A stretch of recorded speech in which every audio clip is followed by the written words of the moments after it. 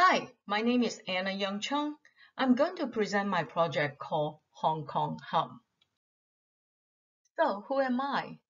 I was born and raised in Hong Kong until 17 years old.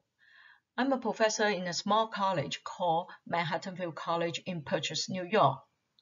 I'm a microbiologist in training, and I found an NGO in Washington, D.C. in 2019.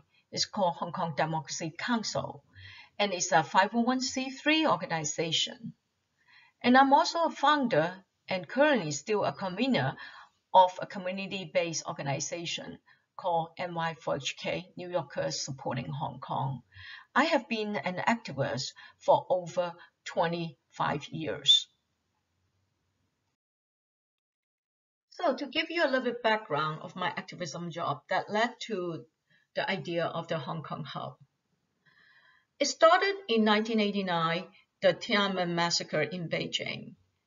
In Hong Kong, there was one of the largest valley, and I happened to be there in the summer.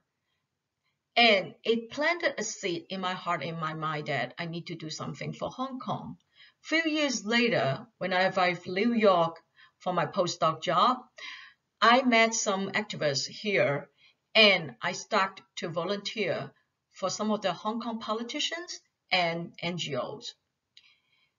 Then in 2014, there's one of the largest student movement called Umbrella Movement.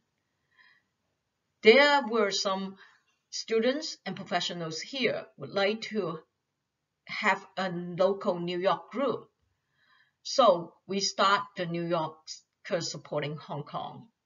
And we host rallies, demonstrations, and different forum events until now. And in 2019, there's another movement called Anti-Extradition Movement. And I started the NGO in Washington, D.C., the one that called Hong Kong Democracy Council, and I served as the board president from 2019 to 2021. We mainly did a lot of the lobbying and supporting some of the bills for Hong Kong. Then in 2020, there's the establishment of the national security law in Hong Kong, including secession, subversion, terrorism, and collusion with foreign force. Anybody who commit this law will be sentenced to 5 years plus to even life sentencing. So the rallies and largest demonstrations stopped in Hong Kong after the establishment of the national security law, so as the support from the overseas Hong Kong diasporic communities. So it led to the idea that I would like to establish a community center for Hong Kong called Hong Kong Hub. So the mission is to provide a safe, welcoming space, experience, and other resources for the promotion of democracy and human rights in Hong Kong, and to empower and connect the Hong Kong and diasporic communities through Hong Kong-style food, culture, and education. The value proposition to cultivate a shared space and make available information for Hong Kongers in the States, newcomers from Hong Kong, and others to create a network of support for Hong Kong. The customers or the clients of a Hong Kong Hub will be the local Hong Kongers in New York City, newcomers Hong Kongers, including the youngsters, students, professionals, and exiles, other communities in New York City here, Tibetan groups, Uyghurs, Taiwanese, and of course the neighborhood communities are included. The theory of change is young newcomers from Hong Kong and the Hong Kongers in the States face the lack of support in resources to understand the political aspects in Hong Kong. In general, there's a lack of education about the current situation in Hong Kong. The Hong Kong Hub is committed to helping by providing some valuable information to the diasporic Hong Kongers through food, cultural, and forum events. The business model of Hong Kong Hub will be nonprofit, 501c3 with earned income The revenue will come from the food or the snack or any sale items like artwork, t-shirts, sweatshirts containing message about Hong Kong. And of course, we will seek for public donation too. And the online shop of those products will be considered too. The challenge of this Hong Kong hub will be the rent is very expensive in New York City. The restaurant business is very competitive in New York City, especially Chinese food or food from Hong Kong. The political situation in Hong Kong is complex, as I mentioned about the national security law. So this is the business model canvas for the Hong Kong hub. The key partners will include different NGOs or organizations for the Hong Kongers in the state, and some of the online shops that sell products about Hong Kong.